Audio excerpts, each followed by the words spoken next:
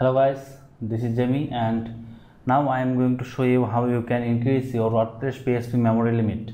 And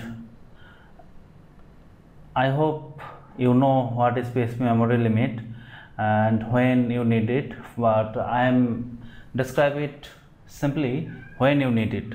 For example, you are going to upload a large file and you see that fatal error, allowed memory size of xxxx bytes exhausted.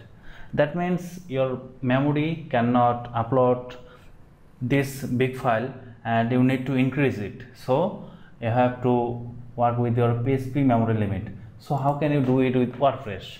There is an easy and simple way. You can do it with your WP config file. If you logged in into your ftp or cPanel root folder, you can see wp-config.php file. Just edit it and you can see this will become here. You can see your database name and some other issues. And now we have to paste a simple code into any of this place of this WP config file. I have copied it and pasted it here.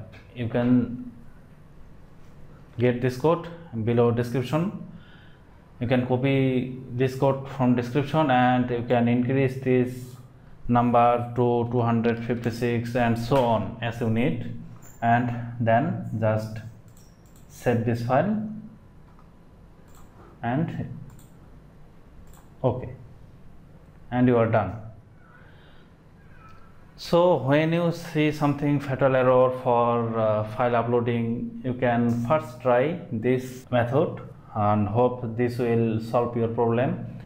So thank you guys, hope you like this video. Please share it with your friends and subscribe me for next video.